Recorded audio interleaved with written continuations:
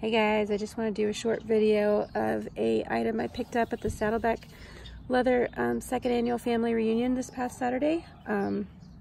This is the small Bible cover with the old logo toggle closure. I used to have one like this years ago in DCB, but I didn't really use it because I didn't know what to put in it. I didn't get it to cover a Bible per se. It's the perfect size for paperback books, but I wasn't really using it for that, so I really wanted it again in tobacco. And then when I went to the reunion, I asked them if they could find one in the back, if they just happened to have any, and Abram was able to find me one, thankfully. So I ended up getting this on Saturday, and I found today at Target the perfect size notebook for it. It is a Mead smaller composition notebook.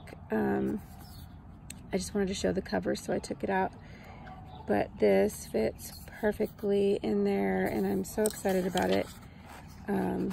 See if I could do this one-handed because I still haven't figured out a way to use my tripod for things like this, but it fits perfectly. This is exactly what I wanted, and so I just want to show you all in case you did have one. This little Mead notebook is perfect, and I think it was like $2 at Target today. So anyways, that's all. I hope you all are having a good week. Bye.